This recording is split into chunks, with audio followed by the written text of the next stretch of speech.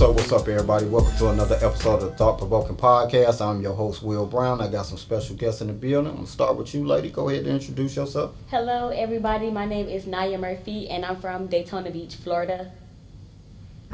Hi, I'm Ashlyn Denson, and I'm from Tampa, Florida. What's going on, everybody? I'm Savion St. John, and I'm from Detroit, Michigan. What's up? I'm Denzel Smith from East Chicago. Oh, shit, man. I'm Nia, and I'm from Clayton County, Georgia.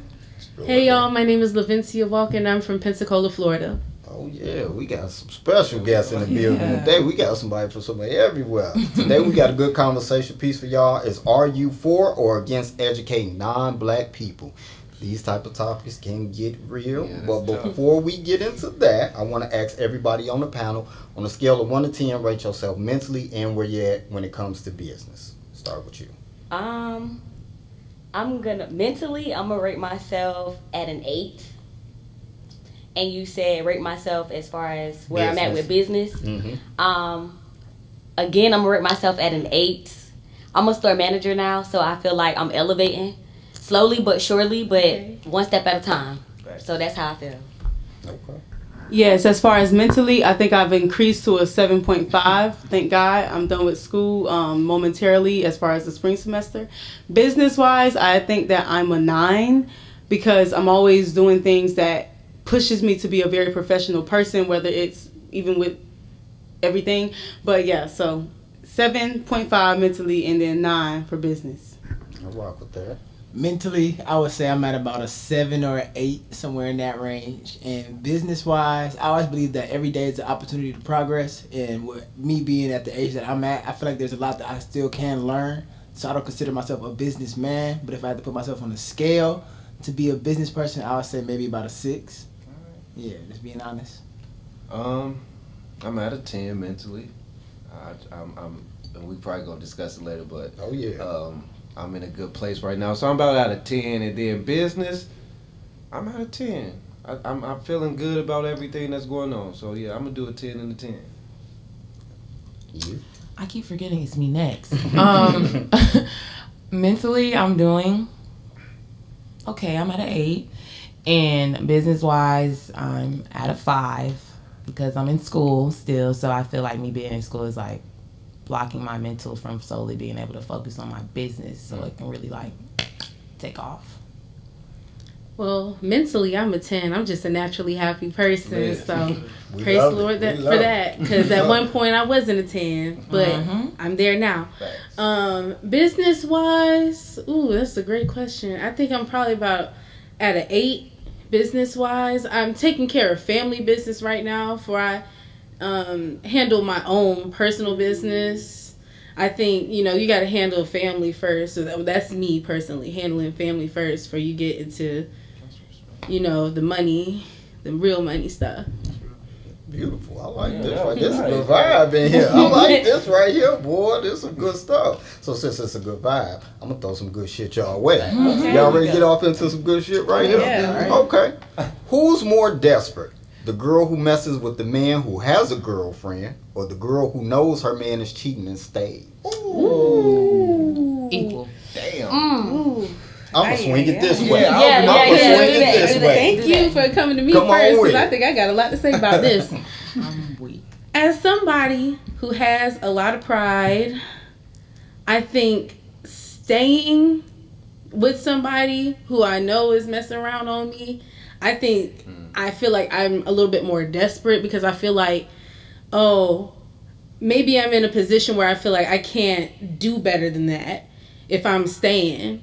So if I'm down like that, I'm probably going to stay. But, I mean, on another wavelength, somebody who knows that they have somebody and still continues to mess around with them, maybe it's not an emotional thing or maybe they get a rise out of it. Some people do. For y'all start looking at me crazy now. Mm-hmm. Some people do get a rise out of that. So I think if I was in a relationship with somebody messing around on me, I think I'm more desperate in that position than the other. What you think, lady? It's I on don't you. know. You don't know? I feel like it's low-key like a desperate Olympics. Like, one cannot be worse than the other. They're both freaking bad. Like, I don't know. I just don't see one being tipping the scale because it's just like y'all both shot out. Yeah. You're both wrong. So I don't know. I think they're equal to me. Okay. And Yeah. we can respect that. That's the beauty of the podcast. You Yeah. don't have to just agree with somebody else. It's your own personal perspective. So. Oh yeah, we love debates over here. Okay. I can tell this gonna be a good one right here. All right. My brother Denzel. I'm thinking that for me, if I know you out there cheating on me or anything, and I still decide to stay, that's not just desperation, that's stupidity. So I'm gonna have to go with that option. Because for me, you choosing to still be around. Like the other situation for me is like, all right, that's just a game you playing, whatever the case would be, which is still desperate, like Nia is saying, but you know what's going on. Like you know, and you have to lay up with this person. Y'all might be living together. It's just too deep at that point. So I think that's the most desperate and stupid. My brother. Yeah, I'm gonna agree and say that the most desperate person is the person who's in the relationship with the person and knows that they're being cheated on, because it's like you committed to that person, so why would you break that commitment to that person in any way? So Like what you holding on to? yeah, like what why are we here if you out here doing this with everybody else? So I do agree that they're like equally desperate. However, I will say that the first, as far as the person that's chasing after the person that's already in a relationship, I think that's very desperate because why not just get your own? Like it's almost, it's almost like you're so desperate for a relationship that you will settle for somebody who's not fully yours. But it's almost like the same thing, because even the latter who is knowingly staying, knowing that their person is cheating, it's like that's not really yours either. But so it's almost like equally the same. But I feel like with the other one, the reason why I won't say that the one where they're staying knowing that their person is cheating, the reason why I won't say that that's more desperate is because we don't know the situation. They may have kids, they may be married, so it's a lot of things that might keep that person holding on. So it's a lot of history versus a person who's just like knowingly chasing somebody who you know is in the relationship. It's like that's very desperate. So I'm gonna go with that one. The one that's chasing, that's not in the relationship, but chasing the person that's in the relationship. You desperate, period. You desperate.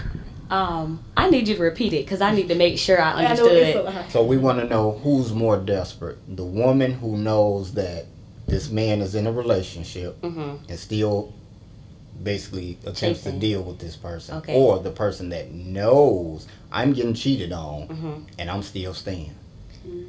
Okay, I'm gonna say the person who is chasing after the person that's in a relationship is more desperate, just because I feel like it's somebody for everybody, and obviously that person is not your person if they're with somebody, like they're with someone. So either way it's wrong, but I still feel like if you gonna chase, like come on, like you're grown, like you don't have to chase, like go get your own. So yeah, I feel like it would be definitely more desperate for me to be chasing you and I know you already in a relationship. I'm going to say, I do think that the situation is wrong to try and engage with somebody who you know is in a relationship. But I think that once you know that you're in this committed relationship and you decide to still stay, knowing you're getting cheated on, I think you're the desperate person. Cheating is never good, but let's be honest. Like I always talk about people that's married. Your commitment is to a certain person. Right. So if this person is just on the side, I don't get two shits about you. If you ain't my homeboy, nothing, I don't get two shits about you. You know, so if you engage in that, you don't know what benefit comes out of that. You know, I may be just looking for a good time. I don't want to deal with the commitment of it. People may sit there and say, oh, are you desperate? And like you said, there's somebody for everybody. It is. This may be my somebody that's going to sponsor what about what your I need. Self-worth? And you standing in my way. You know, people talk about self-worth all the time, but every day you see people doing bullshit. It may not necessarily be the cheat. You may be gossiping too goddamn much. True. You know, there's people that get out here on a daily basis and their shit start. Yeah. You in somebody, you may not be fucking up somebody's relationship as far as no cheating shit, but you may be speaking on shit you shouldn't be speaking on. People ain't really got no self-worth nowadays. We like to think we do, but we all do something that somebody else would deem as being some bullshit. That's so true. So, in my opinion, the person that knows they're getting cheated on and continues to stay, man, kids, I'm not staying for that. I don't give a damn. I'm not staying for the sake of no kids. Listen to me. I'm going to look in this camera and say this in case y'all didn't know this. I have kids by 2 different women. And at no point will I ever stay based on them kids. Ooh. No point in my life. Because at the end of the day, when my kids see me unhappy, how do I expect them to be happy? How do I expect them to see what a healthy, happy relationship looks like, and I'm fucking miserable on the inside? So I don't give nobody a pass saying, well, you know, because of the kids, you better take your stupid ass home. That's what you better do. Shit. Fuck them kids. But you know, y'all a little younger than me, so you know, a few more years, y'all get on that same wavelength. Well, I watched how my parents' relationship unraveled, and I saw a lot of stuff go down, and so I understand where you're coming from. Because I really don't want to see my mama unhappy. Yeah. I would rather see my mama going on with somebody else instead of staying in a relationship just for the sake of us. And she did for a long time, and I didn't even know. And when they started having problems, it was just a big buildup of stuff, and everything was just so dramatic. And then things get dirty. Yeah. It gets dirty real quick, and we were older. So I think when you're older, you're a lot more susceptible to that manipulation, and you get affected more when you're older by that manipulation other than when you're a child, because I think that's something that you could probably grow out of eventually, because you've been seeing this all the time. But it's like when you older, you ain't never seen your parents do no stuff like this before. And love will make, that's why they say there's a very thin line between love and hate, because you can't hate nobody that you never once loved. And you can't, it's bad to see that at the age, I was like 16 at the time. So I had a very convoluted perception of what I thought love was for some years. And that's something that I'm still unlearning to this day because of how I saw my parents stay together just because of us. Ooh, I love words like convoluted. Hey, boy, she said some shit right there. Convoluted. That's that college degree. That's that college degree. That's that college degree. Heard that shit before. I love that. The Great Bethune-Cookman University degree. Yo, Miss T.I.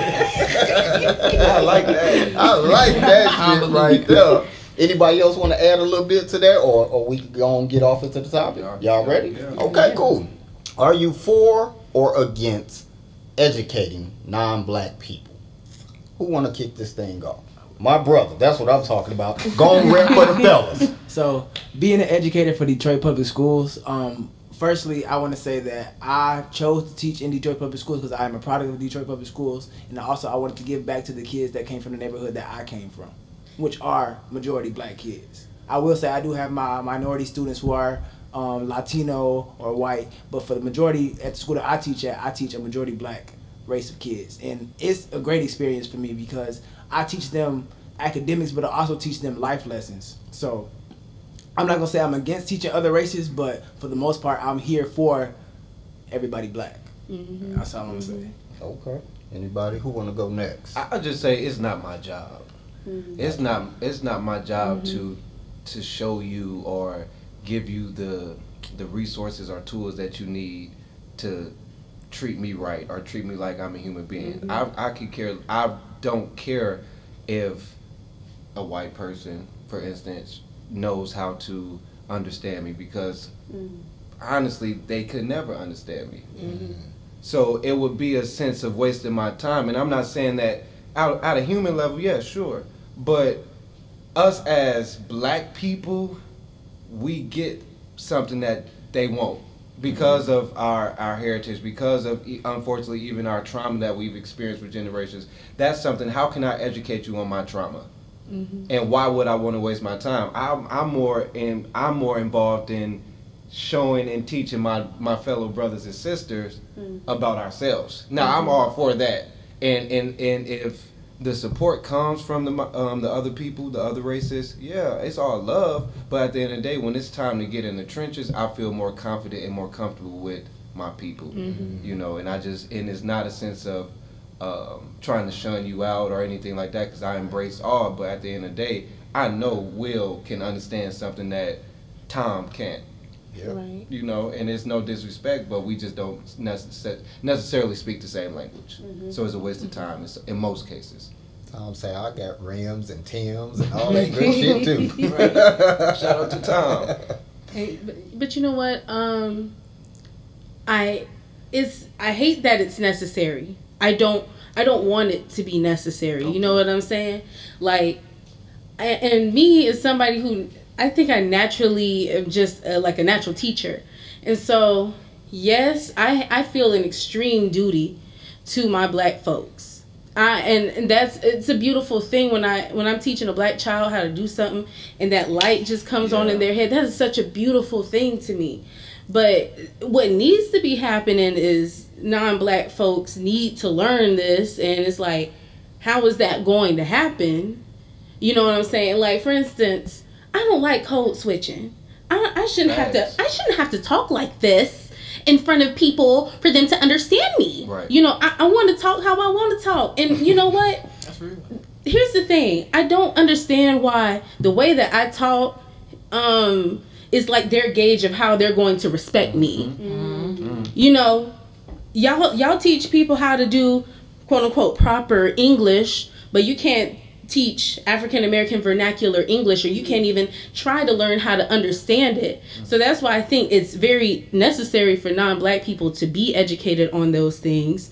I just think that there are certain people that are geared towards those skill sets. For instance, me, kinda, but I think I'm more comfortable teaching black folks how to do stuff instead of teaching white folks how to not only respect our things but actually learn about those things. And I'm low-key a gatekeeper, y'all. Some things I feel like I miss when black folks were kept a secret. You know, because it seemed like when white folks get our shit, they fuck it up. So yes, let's clap for that, because I can't stand no appropriators. But I'm done. I'm gonna get off my soapbox, y'all. Okay, anybody else want to go? Come on now, I know y'all got some good shit to say now. Come on now. You could go ahead. So for me, like, this is a very complex subject. Like, it's not, I don't feel like there's one, for me, there's not just one answer. But I'm one of the, matter of fact, I'm the only black girl in my acting cohort in my MFA program, right? And it's like I'm like y'all, like I don't even try to like explain who I am, like Denzel said, because it's almost exhausting, and I know that people won't ever understand. I feel like, and I'm a big believer in this, probably just a conspiracy theorist to me. I feel like people know what they do. Like I feel like when people appropriate our culture, they know that it's mockery. Like I think they know that they're appropriating our culture. Like I genuinely, and that's, like I said, I'm a bit skeptical. I'm very paranoid. I'm a big believer that people know what they're doing. Like it's not like they try to, like when people act like, oh, I didn't know that this was offensive. Like I just don't believe that most of the time. So as far as educating people, I feel like we've educated them enough. If anything, education was taken away from us. So I feel like it's always like this thing where like the responsibility lot is always placed on the victim. And this is something that one of my Pan-African Studies teachers taught me, is like, be careful about putting the blame or the responsibility on the victim. And in this case, I feel like black people are always the victim in the sense of like cultural appropriation. So I don't think that it's our responsibility to educate non-black people on something about the culture. I just don't think that is our responsibility, and I feel like we've been educating them long enough. So they're either going to get it or not. So yeah, I don't, how I feel about it is that it's not our responsibility. I have a white teacher who was like, she goes to classes to unlearn white supremacy. She's taking that step on her own to unlearn something that she knows is very dangerous to her black students or black people or people of color. So you have to take that responsibility on your own. That's just like with me. I'm going to take that step to learn or to educate myself on the culture. If you check me, I'm going to take that responsibility. A lot of times we'll check people, we'll call out people like the Kardashians for a cultural appropriation, and we'll still see them turn around and do the same thing. We'll still see corporations and these big fashion people still mock and appropriate our culture. We'll still see it after we've went on our rants on social media, after we called them out, they'll still do it. So it's kind of like, at this point, it's like they're choosing to not listen. You know, they're choosing to not take action on their own. They're choosing not to take that step after I've corrected them. So at this point, I don't feel like it's our responsibility to educate. I feel like it's our responsibility to be black, to preserve our culture, to continue being the trailblazers that we are as a race, as a people, and to not water ourselves down. And I'm going to shut up really soon. But as Lavencia said, I don't believe in code switching. I used to code switch all the time, but in this, me being in graduate school, me being as old as I am now, I'm not I'm so old, but anyway, I'm not code switching. I'm not doing it because like Lavencia said, we study Tom Sawyer, whatever, Mark Twain, you know, American country slang, whatever. We study that kind of stuff, but we don't study Toni Morrison or Zora Neale Hurston or stuff like that. We don't study these black writers who talk about black country slang. We don't study that kind of stuff, and we should. We should study Ebonics because it's almost like its own. It's us. It's us. You know, that's frowned upon. So no, I don't feel like it's our responsibility to educate non-black people. We've done it already. So it's your turn, non-black people, to take that step to educate yourself. So, yeah. Well, can I add something just 1 second? I got some good shit going right here. Come on with it. Go on, add to it. White folks, why do we take white folks' culture so seriously? Oh, Irish, we got Irish shit, we got Italian shit, but when it comes to black folks, our culture is almost like a novelty to them. It's like, and we do this all the time. Like, we have people want to just research the cultures and they don't take it seriously. They just do it because, we like tacos, and so I'm gonna go to Mexico because I like tacos. And it's like, that's people's fucking livelihood. That's what they ate. And you over here talking about some, because it's just a little shit, or like Cinco de Mayo. Real Mexicans don't even celebrate that shit. So we and it's just an excuse for Americans to party and get drunk. Oh yeah. And like, so I don't even understand, like, I don't understand why white people can't get it through their head, or just non-black people, period, because they even try to talk like us now because they think it's cool, but that's just our way of life. So, and if you spend your time trying to educate everybody else, you're missing out on the fact that we all still have so much to learn. And so you jump around and like, okay, I'm representing my whole race. I'm going to corporate America and I'm about to change it and educate all these non-black people. No, you're not. You got your homie down the street that you don't even tell this type of stuff to. But when you get around, when you get in a room full of non-black people, now it's like, I got so much to show. Look at my degrees. Da da da. Your brother, who you grew up with, is suffering. And you have nothing to give to him because you don't feel like he needs to learn about or be educated because you're so busy trying to get in the room with the next big non-black person. And there's something else I wanted to say. Stop letting everybody come to the cookout. I think that's kind of been like a trend. Oh yeah, he got a ticket to the cookout. She can come to the cookout. Why? They got their own cookouts that you cannot get into. That you literally, you don't even know that is an invitation out there. But every time you go on the internet, here comes somebody else that's non-black getting invited to the cookout. And that's really weird because, again, I think that, yes, it is a beautiful thing to see diversity and inclusion. That's beautiful. But where can we go that is just us? Where can we go that is just us?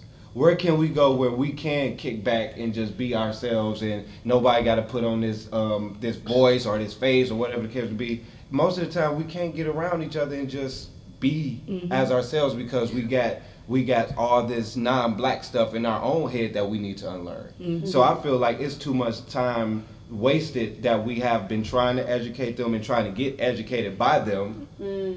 And we have a lot of unlearning to do, so I can't waste time on trying to educate somebody that I already know most of the time you look at me as your enemy.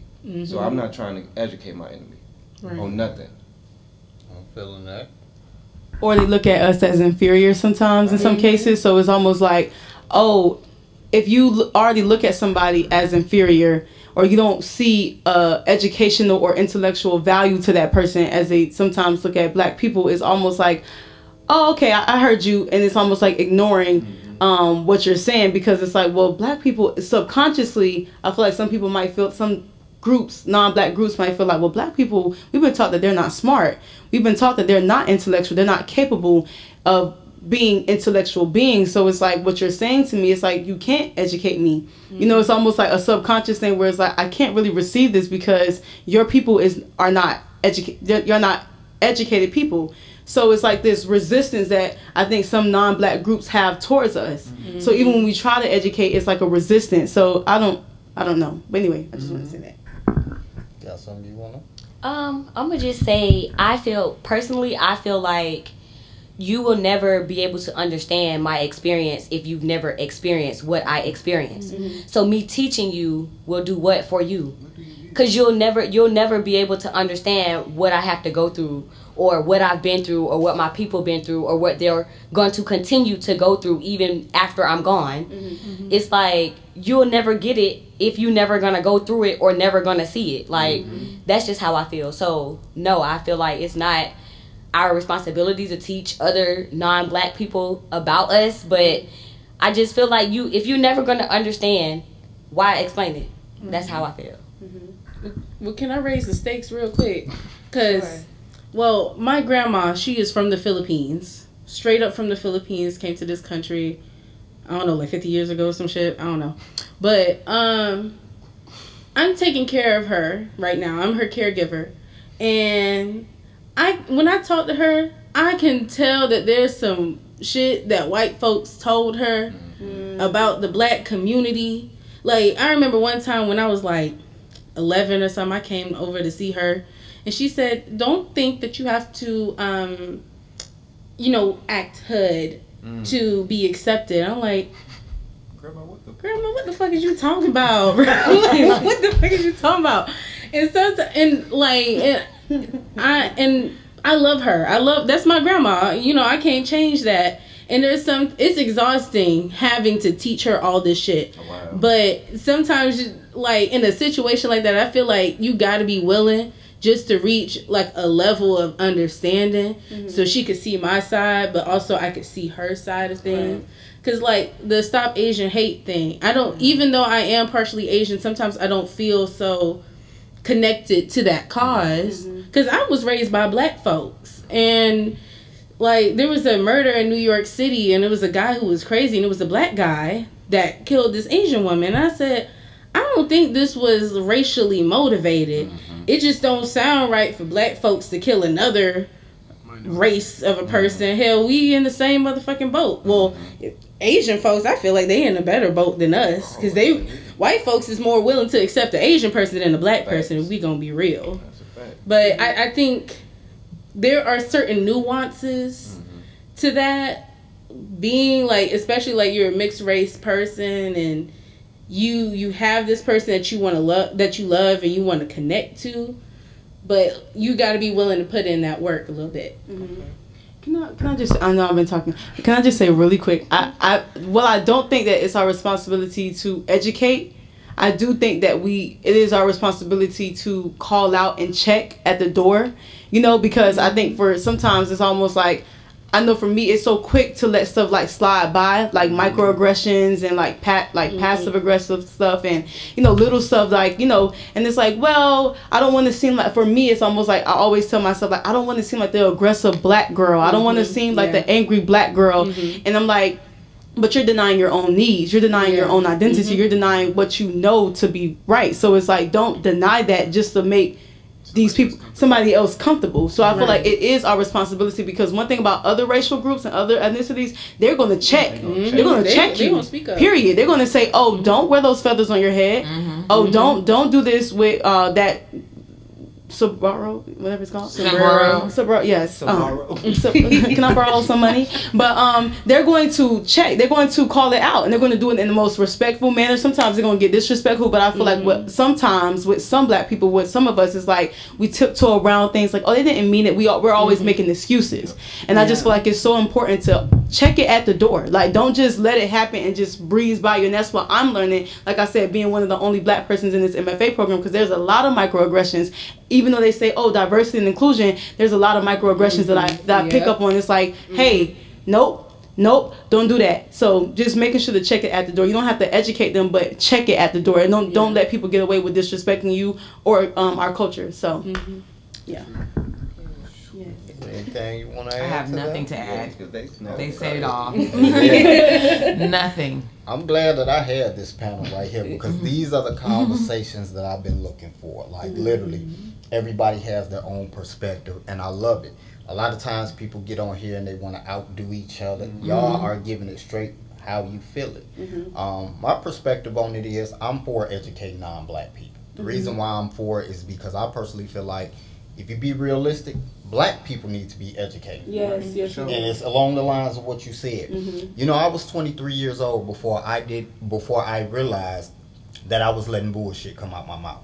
I would sit there and say, man, as a black girl, as a dark black girl, man, you look good. At no point did anybody of my own race check me and say, bro, do you not realize what you saying? Yeah. I was 23 years old still saying that shit. Wow. Now I'm sitting there putting this out that because you're dark skinned, technically, you're the ugly one. Wow. The lighter you are, the better looking you are. Right. You know, that whole red bomb. Yeah. But black people were saying this forever. We thought it was cool. It's the trend. And it's a compliment to you because, you know, I'm saying you the pretty dark one. I would even come behind that to defend that bullshit and say, all right, man, y'all taking it a little too far, but let's be realistic. Name me 5 dark-skinned black women that look good. I didn't even realize that I was going further and further, tearing my own people down. This is me saying this shit. So I realized I needed to be educated, along with a lot of other brothers. I'm for educating everyone, because we all got room to grow. And I just personally feel like this. Yeah, I don't think that non-black people will ever understand what it is to be black. Just the same way we will never understand what it is to be, you know, whatever you are, white or whatever the case is. But sometimes I do think that you can get through to certain people. Yeah. I was just on a job recently, and a white guy was doing the exact same job I was doing, and he was saying, I had a conversation with my wife over meeting you. Where is he? He's from Ohio, southern part of Ohio. But he was saying, after meeting you, I felt comfortable talking to you. And I told my wife, baby, I want to have a conversation with this guy. I feel like that, you know, when I talk to him, we can have open conversation. And his wife told him, you better not do it. You're going to get yourself fired. You might say some shit that he's not going to appreciate, and you get yourself fired. So anyway, he wanted to talk about the sports world. These athletes not standing for the national anthem. And his whole thing, he wanted to go down this spiel of, you know, I just don't think it's right. I'm a patriot. And so this is what I told him. I said, well, this is my thing. Do you have a problem with why they're doing it? Or do you have a problem with black people just stepping up saying anything? He said, well, no, I mean, I just think that, you know, when it comes to these games and it's the national anthem, you should have respect. I said, and I agree. You should have respect. So do me a favor. The same energy you have when it comes to black people boycotting that national anthem because of other causes, when they selling hot dogs, when they selling beer, popcorn, boycott it. Don't watch football no more. Because it's a disrespect, right? You want people to have their hand over their heart. You want them to be quiet. So when they're selling hot dogs, popcorn, and making money, I want you to not support sports. He was like, I never thought about that. You're right. See, because now I want to put the light on. You really just want us to shut up and dribble, run that ball, smack the ball, whatever it is that we excel in. You want us to do that. So he had to kind of think about it. And then I also told him, I said, that fucking national anthem that y'all act like is really something. My old boss used to be a pro football player. He used to be a pro football player. And I asked him the question. I said, I Googled something, and I just want to know if it's true. The NFL receives money to make y'all go out on the field and participate in the national anthem. I don't know if y'all knew that or not. Wow. But when these athletes go out there, it's because they're getting paid from the government. Not the athletes, the teams are getting paid. I asked him, what did y'all used to do when you played football? He said, shit, we used to sit in the locker room. We ain't give a fuck about that. Well, we in the back. We don't even realize that this didn't take place until the early 2000s when they started doing this. The early 2000s. So when you talking this patriotic, this, that, and other, it's bullshit. You don't even know your own fucking history. So when I put this in your face, now you realize, shit, maybe I need to pay attention to what these athletes are stepping up and actually boycotting out here. Why they're taking a knee and talking about these injustices of the world. He didn't know that. But how many black people know that too? I had to also break it down to him along with another black brother.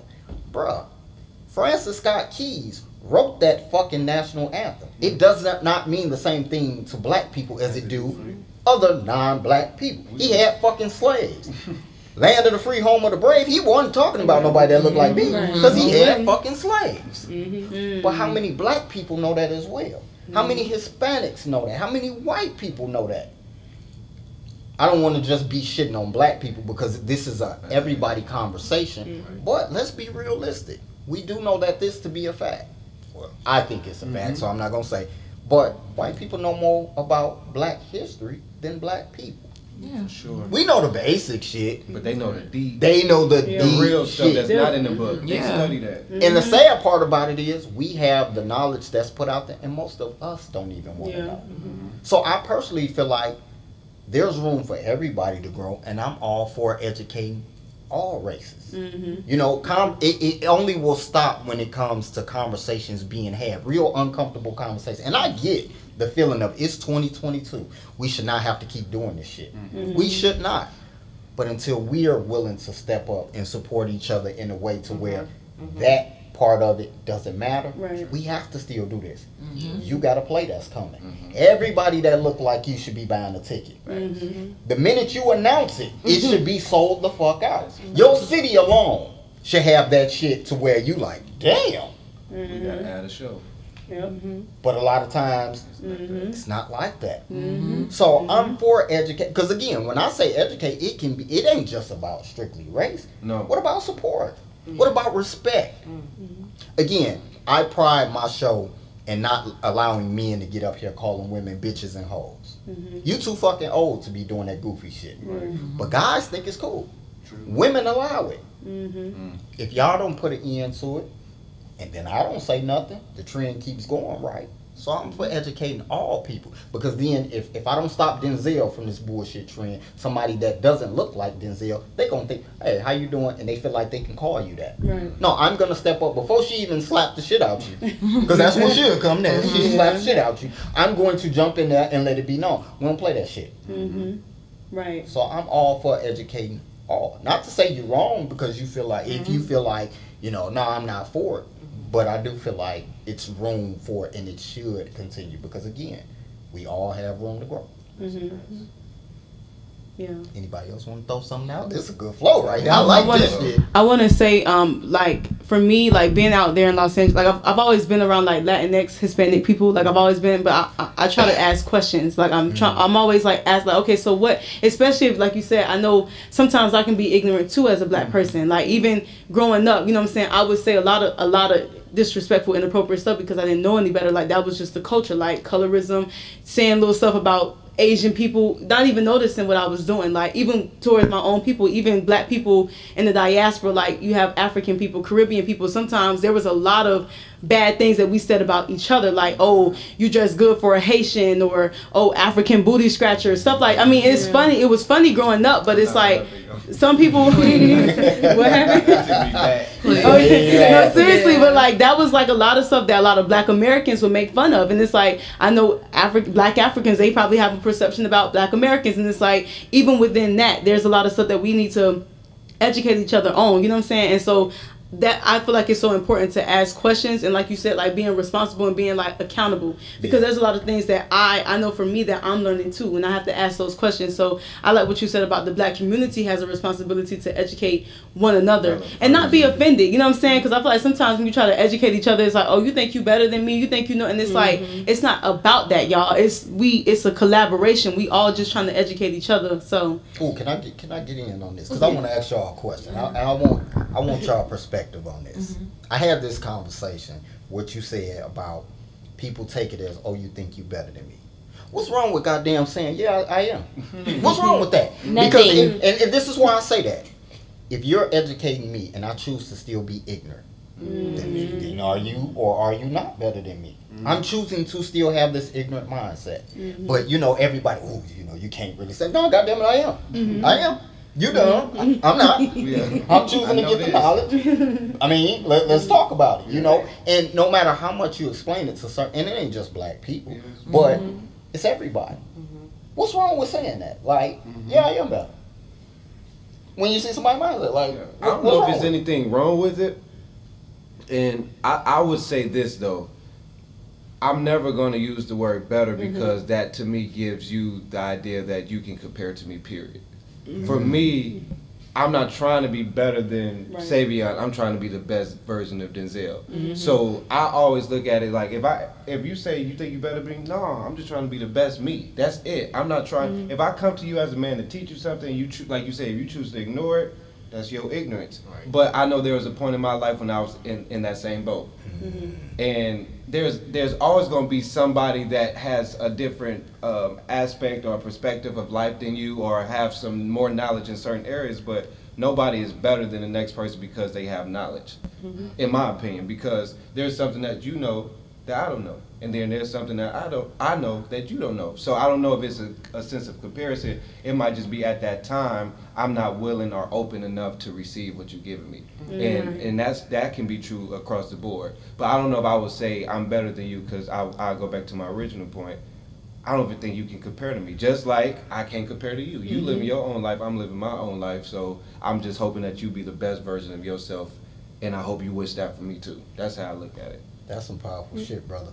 So, cameraman, if you can, clip that shit up as if I said it. Yeah, definitely. Not him. Give it to In case it go I'm viral. That's some good shit right there. I like that, though. Because we can't compare to each other, man. Like, honestly, I look at all of y'all up here as kings, queens, goddess, guys, whatever you want to call it. So I'm just hoping that as you on your journey, and if I have something to offer to you and you take it, great. If not, I'm going to keep moving. And never even think. Now I know next time you'll never get the opportunity to disrespect my knowledge, ever. So I won't even open my mouth again. But I offer it to you. I give it to you. And I hope you take it and use it. That's it. Respect the journey. Respect the journey. Respect the journey. I think like somebody who I think I'm that person that's checking my ego, because I think that's what separates humans from the rest of everybody, you know, animals and whatnot, is this thing called ego. And, you know, I think that's what also makes us hellbound sometimes. It binds us. And I think when we say things like that, we're binding ourselves instead of just saying, you know what, fuck it, you don't want to hear what I'm trying to say. I'm just going on and, you know, do what I got to do. Because, you know, sometimes they not there yet. Yeah. They just not there, and you just, and I'm having to learn this because I'm the type of person, if you're not trying to hear what I'm saying, I'm going to make you hear what I'm saying. I'm going to force you to hear what the fuck I got to say. But, And I'll hear that. yeah.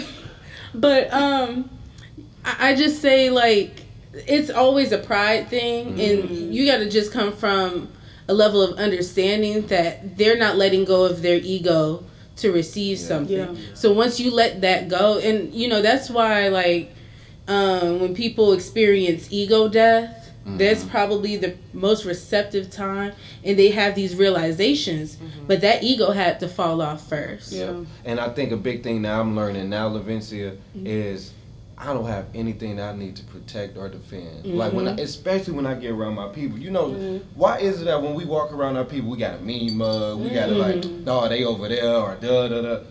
I feel like when I get around my people, this is my time. I want to show my true self. I'm looking to learn from Will. I'm looking to learn from Savion and so forth, whatever the case may be. Instead of coming in with that attitude of who they think they is.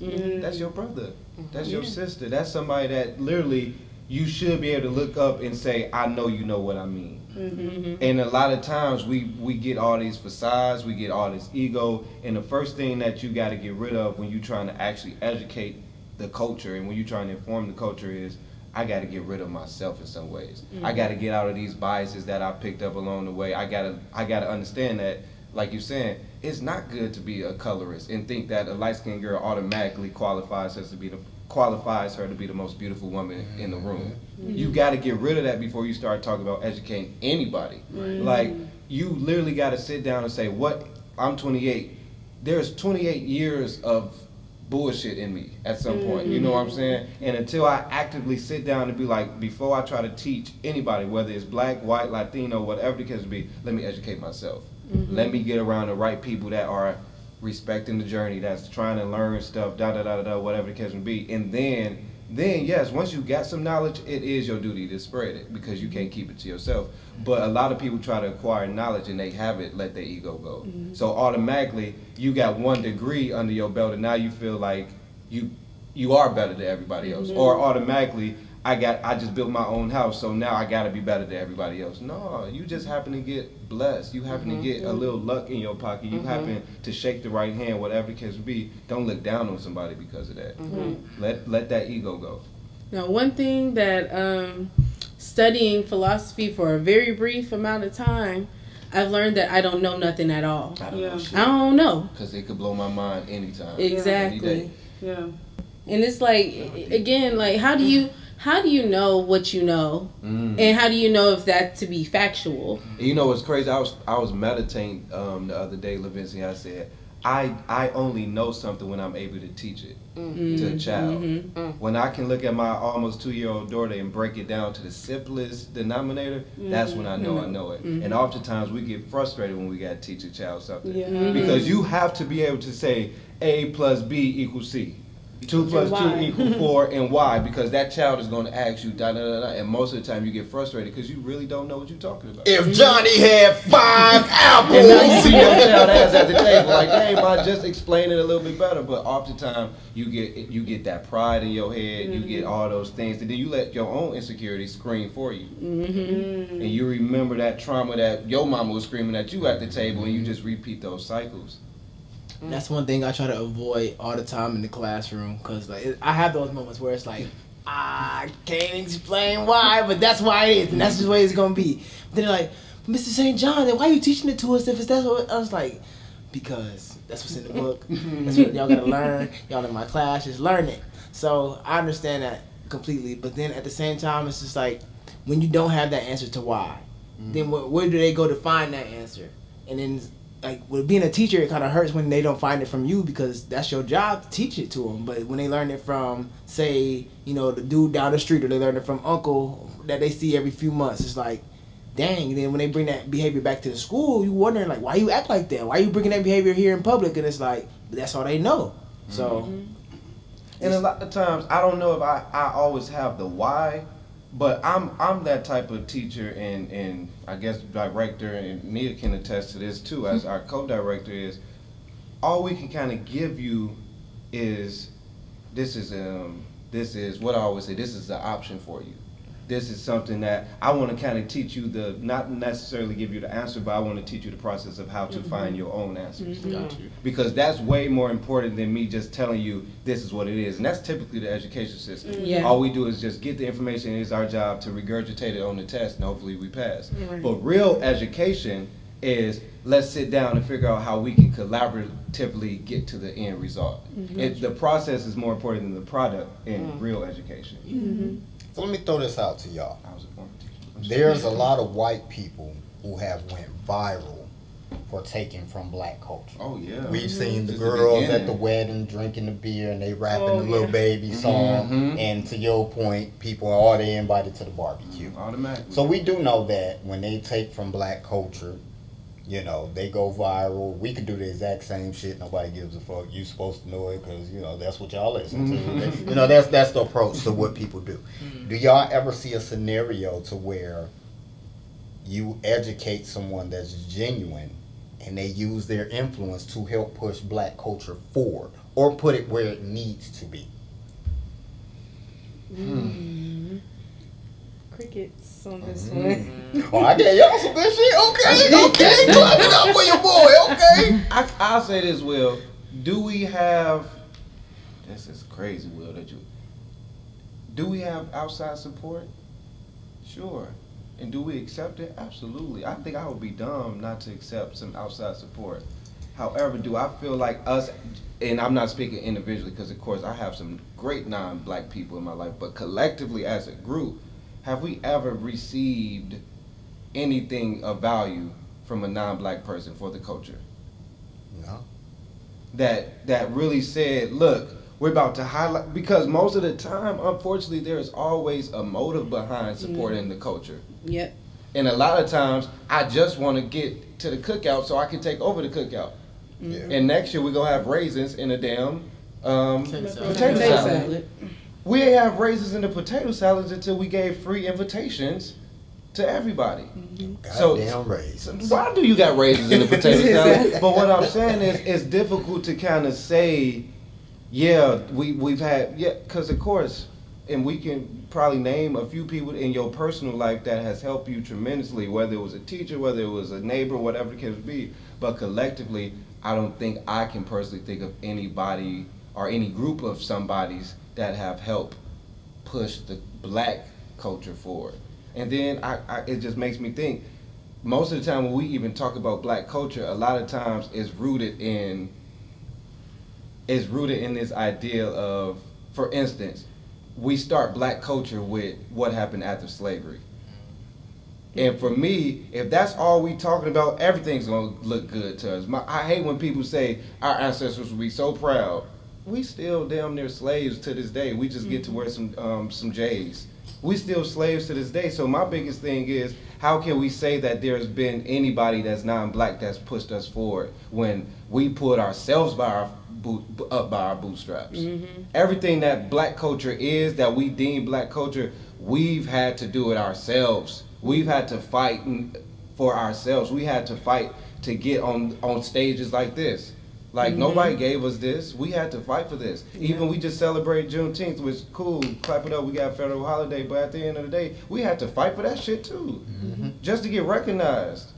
So it's hard, and I guess that made me mad, I guess. But I like that. I like that. That pisses me off because we do still feel like we have to get somebody to help us push the culture forward. Right. How? When actually American culture is nothing but black culture, period.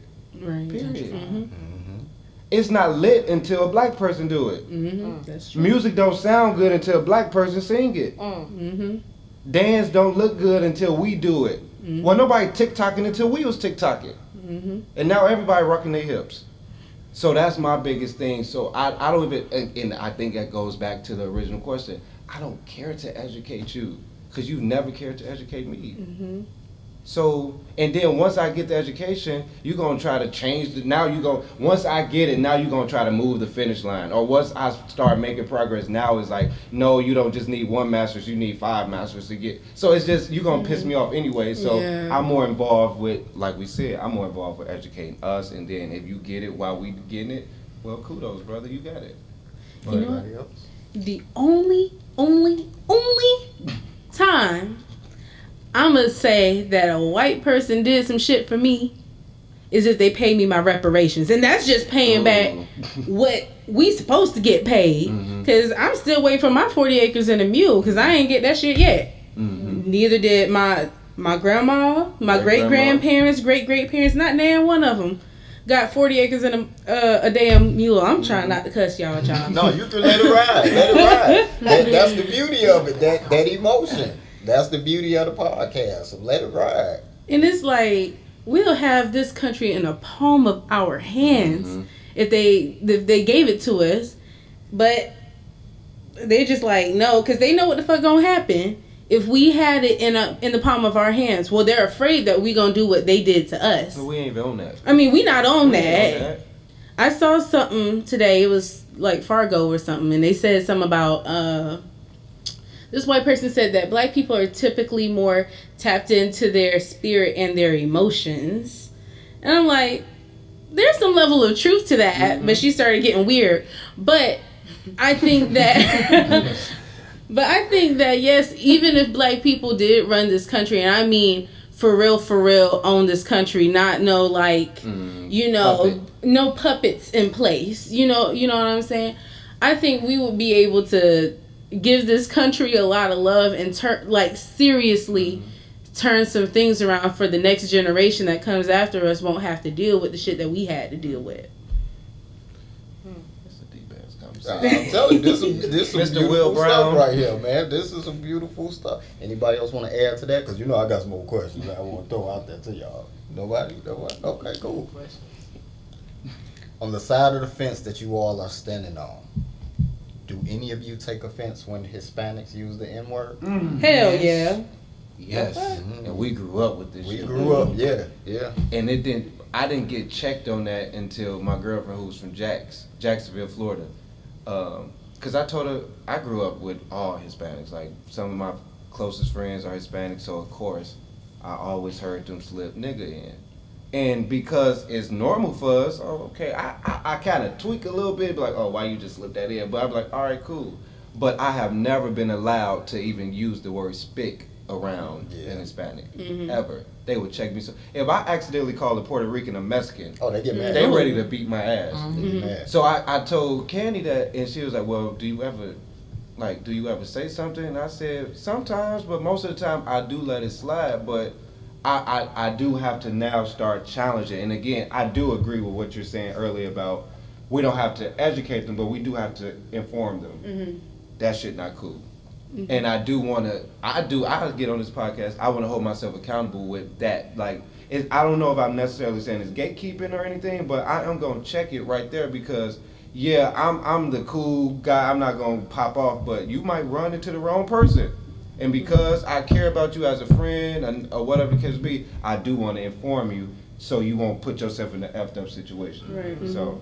And we were taught, so I know you all are from out of town, but where we grew up at, is predominantly Hispanic, but we actually kind of, I guess you could say, we were taught like we're the same. Yeah. That whole black and brown. Yeah. So growing up hearing this, I ain't never was like, you said what?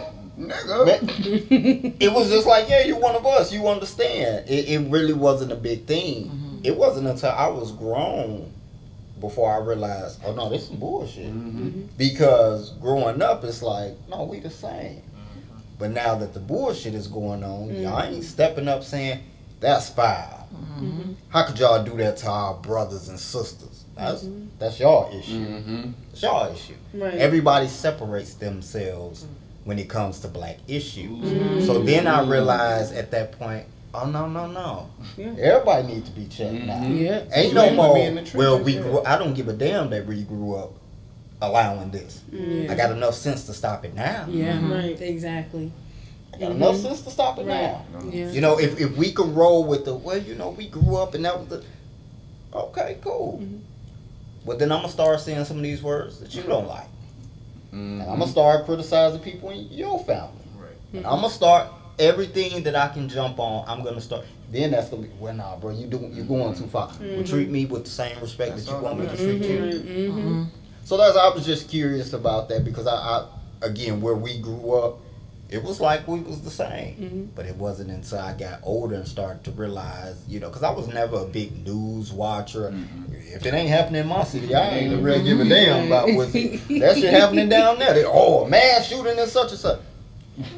They ain't gonna bring that shit down this way. So it's like, but now that you get older and you get enough sense to say like, damn, you know, I really felt that, like that's fucked up, and I couldn't imagine going through that. Now you start to look at the world a lot different. Now you start to realize, damn, these same folks that I was calling my, and not just, you know, Hispanics, but white people as well. Everybody that you was dapping up and, you know, talking, oh man, you got a little soul to you because they could sing and hit a little note. Please. No, fuck that. Sound black. Fuck that. We quick to say that. So yeah, I just was curious to know what y'all thoughts and opinions of, you know, how that made y'all feel. You know? Well, if they have privilege, they gonna use it and they'll leave your black ass behind.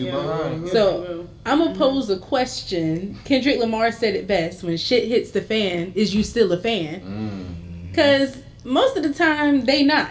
No, they not. Because, and I'm gonna be real, because it's gonna be the same for us too. If I had to choose between me or you, I'm gonna choose me. And that's what they gonna do. So we have to choose ourselves and say, hey, that shit ain't cool. Like, you need to stop that. That's a fact. I think this was beautiful here.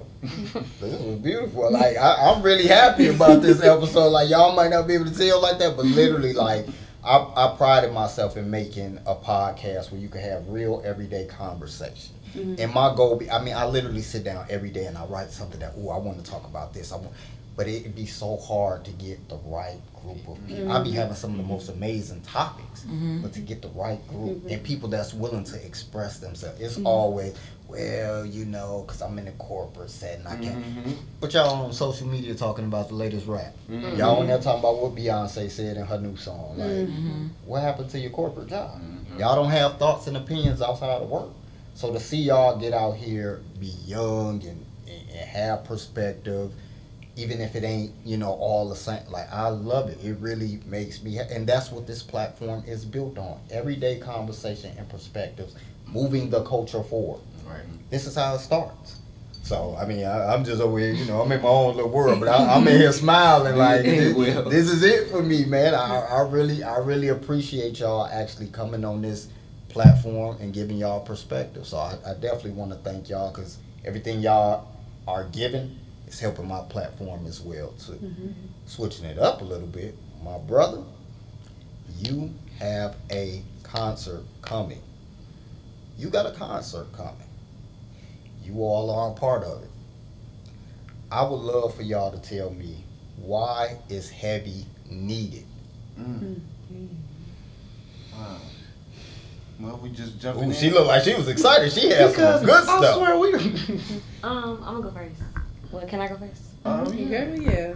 I feel like Heavy is needed because it teaches so many different lessons within the home, but it also shows people that these are things that really happen individual. Like, yes, we are a family, but individually we're all fighting like our own different things from this one family. And it could be whether you high or low, we could all be at different levels, but we still one family. But there's so many different lessons to learn. So Heavy is much needed just because there's somebody in the world that's going through it, and they need to learn and they need to see what they need to do to get through their situation, whether they're in their family, whether it's like Heavy or not. But they still need to see like, oh, so this is real. Like, what I'm going through is it's not just me. It's other people out here that's really going through something heavy. So that's what I got to say. That's why it's needed. Okay, yeah. So Heavy is needed because is that the question? Heavy? Why Heavy? Okay. I'm like, okay, hold on. But Heavy is needed because, as we talked about earlier about educating ourselves, that's what Heavy does. It educates the Black community. Because there's a lot of things in our own community that we need to be educated on that we need to fix also. And Heavy touches on that metaphor or that saying of sweeping things under the rug, literally this rug that we're sitting on. But yeah, so I feel like it reveals like the secrets and like the things that has become a norm in the Black community that's not healthy, that's not beneficial to our journey as a race. So I feel like Heavy as a production, it reveals, it's like a mirror to like educate and also fix things in our community that's very toxic and that's not helpful. So like I said, it kind of ties back into, that's why it's needed, because it ties back into what we said earlier about we have a lot of things in our own community that we need to be educated on, that we need to fix and heal and zoom in on. So that's why I think that Heavy is very needed, because it represents a dysfunctional Black family, which a lot of us are going through. I know I came from a very dysfunctional family, so it's very, very deep and it hits very close to home for me. So it's needed because it allows me to heal. So I think that it's needed because it, educates and it heals and so on and so forth. One of the biggest words that you just said was heal. And I feel like Heavy is definitely a healing experience, from both being in the production versus watching the production versus just reading the production. Because it also educates and it also sheds a light to the Black community, to other races, to whoever is experiencing that, interaction with Heavy. As well, I would say that Heavy does highlight the bad things in the Black community, but it also highlights some of the good things in the Black community, because how, not to give too much, but how the family still stuck together throughout the whole play, through thick and thin, through the good times, through the bad times. Family was still there, and I feel like in the Black community, that's a big thing that a lot of people don't get to explain or learn about or know about, because everybody's family is different. It's a mosaic, so everybody's different piece makes one big puzzle, but everybody's puzzle is different too. So, but come see Heavy. Definitely, come see Heavy. Oh, it's my turn? Oh, well, we can't wait for you to get into it. Come on now. Come on. I'm an opinionated person, but we love it. Art is spiritual. Yes. So when we talk about plays and stuff, there's somebody in the audience that's going to resonate with this, and it's going to bring forth that healing for them just because they saw their story being told on stage. And I think that's just a beautiful thing about art, period.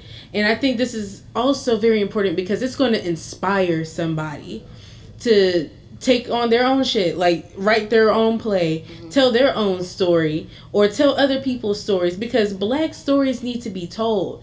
Black people need to be out here supporting, but Black people need to be out here making this shit so other people can see and inspire others to do the same.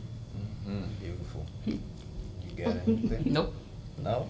What? I don't have anything to say. Okay, don't worry about it. I got something for all of y'all. I like to put people on the spot. Okay. My brother Denzel wrote this play. All of you came from out of town. What is it about Denzel and what he wrote that made you all buy into even being a part of this? Huh? Y'all ain't think I was gonna come with that, huh? Okay. He held me against my will. Okay, okay. Blink twice. Gun. This dude to the head, no. But First time or the second time? Anytime. For this time, for me, it was just the story. Like knowing that we started doing this thing back in college, like them late nights, early mornings, stressful test weeks and all that. And now like everybody like pretty much, we graduated, everybody in their own careers, we all matured. And the fact that we could do it for a public audience. Like we was at a school, we was at a university, so yeah, come to class, invite your professor. But now it's people walking down the street. Oh, what y'all doing in there? We having a play. Well, what's that a play on? Come on Friday, come on Saturday, whenever we do the play, come see it. So it's a bigger audience and it's a broader audience that we get to reach with this production, and as well as just the fact to act again. Like we've been in this pandemic for the last 2 years. The world's been shut off. We ain't never been do nothing. I went to school for theater, so I want to use my degree. So now that I get to do that and be with my friends and be with family with it, you couldn't say I couldn't deny it. It was fun. Yeah. Oh, I guess I'll go then. Because I believe in him. That's my brother right there. And, I would want somebody to do the same for me. I would want somebody to believe that what I have going on is good. And I believe that this play is going to do some good for this community. But I also feel like this is going to do good for the world. Somebody's going to leave and take it on with them and tell somebody else about this story. And so, because I just have that firm belief that we need to be supporting each other. I mean, even then, this is my first production since COVID. And I'm getting back into it. And I haven't felt this happy in a long, long, long time. So, just the opportunity to travel too. I love getting out of town, y'all. So I'm gonna piggyback off what Lala Lavencia was saying. Yes, I'm extremely happy to be here and like soaking in this moment. But I can also say like just being in class with Denzel on campus, off campus, his dedication, his push, like the drive that he has, like, and then not only but the drive in him, but it's like he got a drive in him, but if he see it in you, it's like, oh yeah, I need you, I'm doing this. So I see it in you, I got it in me. We finna put our brains together and this what we got. So because of that, it's like, oh, you doing this and you want me to be a part of it? Okay, cool. But this is what I want to do too. So it's like, that. So you invited me. You want me to be a part of something that you have created that other people love. I love, you love. So it's like, how could you not? And then we in another state, we in another city with each other. Like, we went to class together. Now we in another state and we grown. And we, come on. Class like, reunion, y'all. I had to be here. So, yeah. I'll go. Oh, shit. Y'all, I'm losing my voice. Come on. I think what makes it special, that's the question, right? Special. What makes it special? I think what makes it special is that, like, we honestly didn't choose this play. This play chose us. And going back from the beginning, doing it back in college and school, like, our teacher picked Denzel's play to do. PJ picked it. So we were going to do the play regardless. Okay, that's the, like, we were going to do the play regardless. Like, whether it was, none of us read it, none of us had heard what it was about yet. We didn't know at the time. I didn't know what it was called. I learned shortly after, but we didn't know anything about the play. We just knew that Denzel wrote a play, PJ liked it, and we were going to do it. And I think it was interesting that it kind of grew on us. We grew with the play. I think that's what makes it not just special, but like a monolith. Like we have the playwright with us right now. Denzel is here. A lot of people do plays, the playwright dead and gone, or they're so far removed from regular life that you can't contact them. Like they can't come and show up, and or they're not willing to. Denzel is here. He's making live edits as we're going along. Might wake up tomorrow morning, he might be like, fuck this whole scene, I'm not feeling it, let's do something else. Like it's all happening now, and I think that's what makes it special about this play, is that we all get to live through it with Denzel, with the changes. We get to see from 3 years ago what it looks like now, and I think that's so cool, because a lot of people don't get to reprise their role. A lot of people don't get to see how they did it 3 years ago and compare it to now and be like, wow, I really grew. Wow, my character changed in so many ways. So I just think that this play is raw in its entirety. Like, it's raw. It makes our actors and our crew, even our crew, like Lavencia today, she's our technical director, and she wanted to do our exercise. Like, she was just like, I wanted to get up there and do what you guys were doing.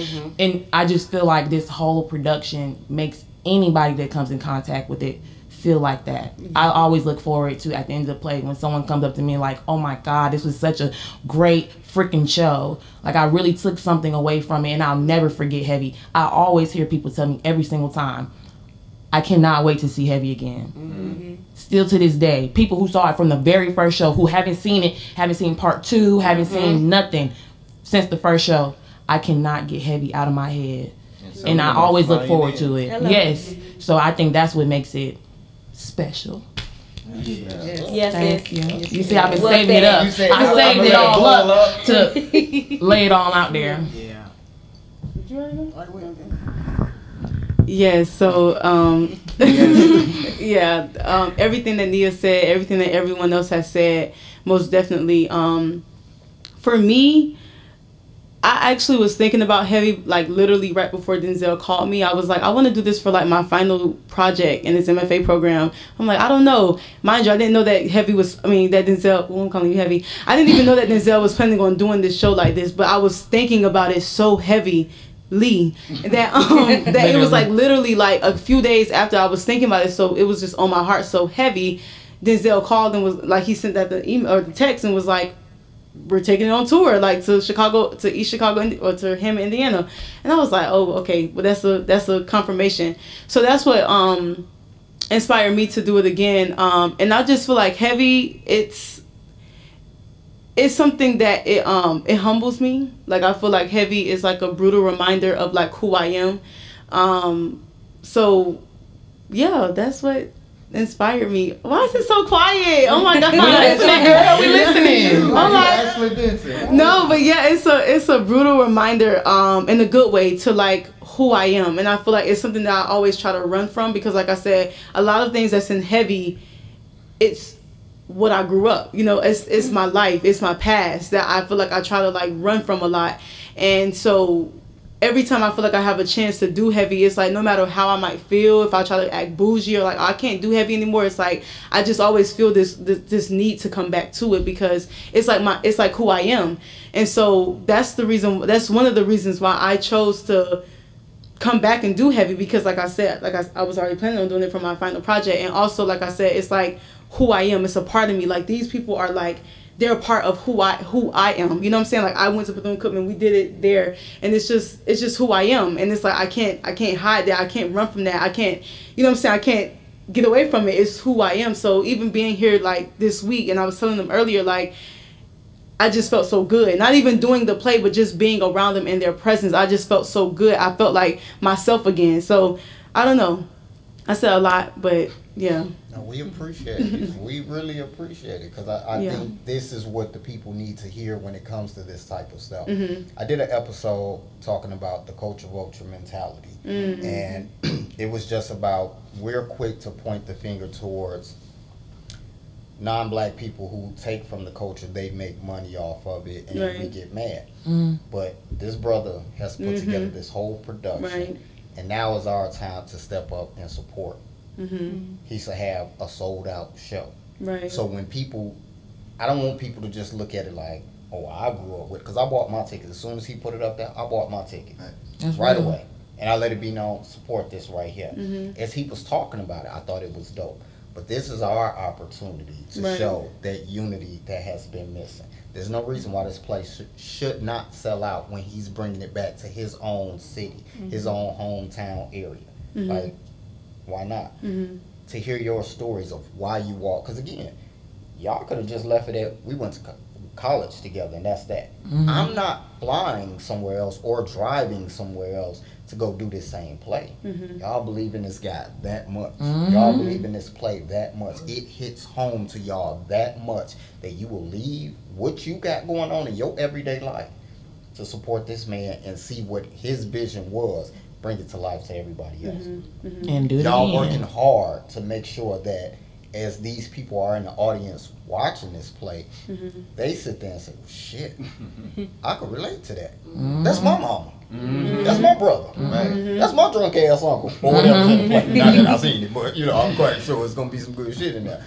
That's why I wanted y'all to let everybody know not only why y'all believed in the play, why y'all wanted to be a part of it, but what made y'all even believe in Denzel. Because a lot of times there's so many folks that won't start something just because they feel like, who's gonna believe in my vision? You gotta step out on faith. Yeah. You know, the Thought Provoking podcast literally got started because I used to say, well, damn, why ain't people talking about this? I used to sit there and say all the time, I ain't never needed to know the square root of shit in my adult life. But I do need to know about them damn taxes. They ain't teach me that shit in school. So I started the Thought Provoking podcast. So there's somebody else that's going to be out there wanting to start, but have every excuse as to why not. Denzel is an example of, no, do it. You all are giving confirmation as to why you should do it. How people do believe in you. You know, we always say all the time, man, we don't support our own. This is proof right here. The words that y'all said is proof. So that's why I wanted to get that side of it. So, you know, not only do I want people to support what he's doing, but I also want that to be a starter for the next person to say, stop with the excuses of why you can't, why you shouldn't. Do it. Anything you want to highlight with the play, my brother? Man, first of all, Will, thank you for having us. Yeah, thank you. This is huge, and like you said, you've been one of the #1 supporters from the beginning. Like as soon, and I mean as soon as we dropped tickets that very week, Will bought some. So I'm grateful for that, and I'm grateful that you have been such a gracious host to my family from Florida y'all. and all that good stuff. And I just say this, I appreciate y'all kind words. I appreciate the fact that y'all are here, and I told y'all that. I'm going to tell y'all that a billion more times. But I could not do this show without these people. Period, point blank. When they talk about why they believe in me, I want to flip that and talk about why I believe in them. And this is not even the full cast and crew. This is a portion of us. But the entire cast and crew, as soon as I told them that this is what I wanted to do, and I think I told y'all back in December, there was no hesitance, and they didn't hesitate. Yes, I'm coming. Whatever we need to do, blah blah blah blah, we gonna be there. And I'm like, wow, okay, cool. And I said, I'm asking you to reprise your role. I'm asking you to come back and do whatever you did, direct, stage direct, all those great things, because y'all know me. It wasn't about the show. Yeah, we got talented people all over the world. I could have held auditions, went to Chicago, but I said, y'all know the show, but y'all know me. And y'all know my heart. And y'all see me as, y'all not gas me up, but y'all encourage me. So it was no question about y'all coming back and doing this. And I appreciate that y'all did. And we've been up this morning since 6, 7 o'clock. And it's 10 o'clock now, and we almost 11, and we still here. And for us, this is the fun part. And I'm grateful that y'all are still rocking with us this whole time. Like, this is beyond a 12-hour day at this point, but this is what we do. This is what we love to do. And I want y'all out there who's watching this, not just to support me, but to support all of these amazingly talented people who you don't know where they're going to be in a year. You don't want to, I always say, you don't want to be the person that say, I should have supported so-and-so. Or I could have came to Ashland Denson see her reprise her role as Renee King, because that's going to mean something now, but we don't even know what that's going to mean in 10 years. So jump on the train now. Jump on it while it's raw and you can actually see where your investment is going. Like when y'all come see the show, y'all going to see, dang, that ticket helped pay for whatever the case would be, or that ticket helped me heal myself. It's deeper than that. I want y'all to know that when I wrote this and when we directed, when we go to this, we're not just thinking about you being entertained, which unfortunately that's kind of where art stops right now. All we want people is just say, I had a good time at so and so. I laughed, whatever the case may be. No, this is gonna sit your ass down and make you heal. And that's why we do what we do. So I'm grateful. I want y'all to come out and support this. East Chicago, Hammond, Maryville, Gary, Griffith, wherever you at, South Holland, all of those places, come out and support some quality art. We're going to be here Saturday at 63 Social Event Center in Hammond, Indiana. Tickets are still on sale. You could get them on Eventbrite or you could pay at the door. And I promise you, I can make this promise live on Thought Provoking Podcast. It's going to be something that you have never seen before. I make that promise. And it's going to be something that once you leave, you won't ever be the same. That's a fact. I like that, my brother. That's a fact. And I'm going to My drop the brother mic on that. He laid that shit out. My brother laid that shit out. Any of you all want to give your social media before we end this? So people know to follow you. You want to start that? Yeah, We can start down here. So again, my name is Naya Murphy. You all can follow me on Instagram, DONTLO_OK. Okay, we're going to put that on the screen. Yes, I'm Ashlyn Denson, and my music name is A Lachey. You can follow me on Instagram, Ashlyn ASHLYN _Lachey LASHA. Oh, damn, I can't say my name. LASHAE. Yeah. Again, my name is Savion St. John. My Instagram is I.am2_say, spelled SAI. Mine is real simple. Underscore Denzel Smith. Okay? How you spell that? Okay. My social media is at That's Anita Woods on everything. Okay, y'all. So remember, my name is Lavencia Walker, but my music name is Venice Love. You can check me out on Instagram, 1212 Venice Love 1212. Like this is beautiful. I want to keep it going, but I'm sorry, I can't keep y'all all night. This has been a dope episode, so I hope people definitely come out, support each individual. You know, this is some good shit right here. Until next time, this has been another episode of the Thought Provoking Podcast. We are out. Peace. Heavy. Heavy.